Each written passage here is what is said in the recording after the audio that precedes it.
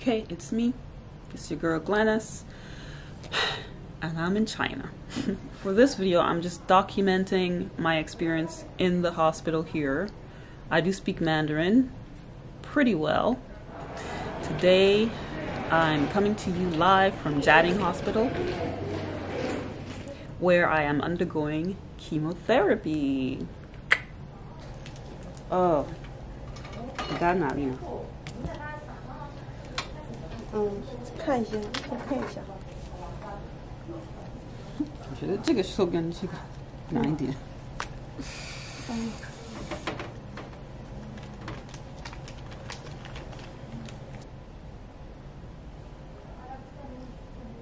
手血管很细呀。对呀。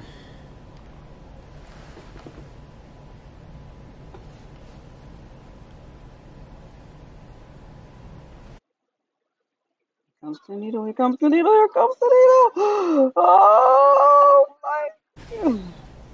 Wait, is it over yet?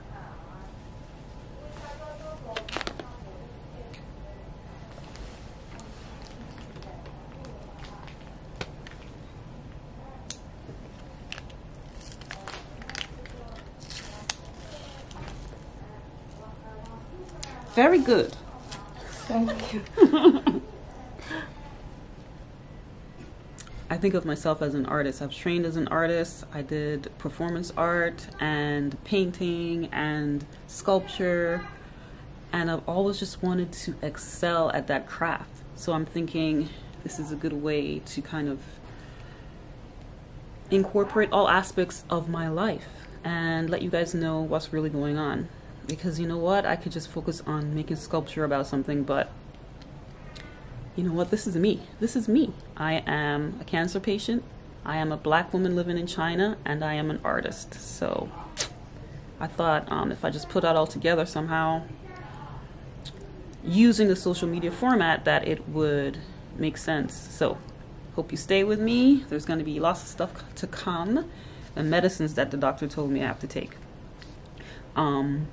Irinotecan, Buvasi, some fluorosil. Maybe that means something to some of y'all. I know some of y'all out there are dealing with the same shit, right? I know a lot of you are dealing with the same stuff when it comes to disease. People don't necessarily know about what's really happening. We see people out on the street and we assume everyone's fine, you know, but people are dealing with a lot of stuff. There is a lot of stuff going on. Our lives are not perfectly, you know, cool the way how we try to portray it. So that's what this is about. This is about just getting into the down dirty truth. So excuse my language. That's gonna happen a lot because I swear.